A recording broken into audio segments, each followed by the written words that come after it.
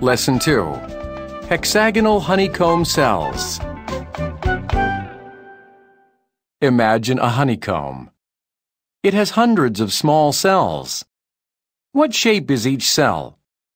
Is it a circle, square, hexagon, or octagon? A honeycomb cell has 6 sides, so it is a hexagon. Honeybees lay eggs inside these hexagonal cells and store their honey in them. But why are all honeycomb cells shaped the same? First, a hexagonal shape saves more space than other shapes. What if bees built their honeycomb cells with circular shapes? There would be gaps between the circles. A hexagonal shape doesn't leave gaps and therefore saves space. What about a triangular or square shape?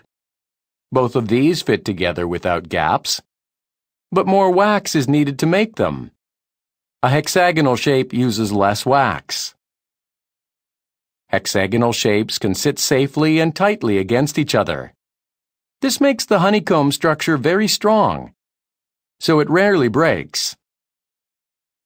Smart honeybees know that the hexagonal shape is perfect for them. It makes good use of space and material. It also strengthens the honeycomb so that honey can be safely stored.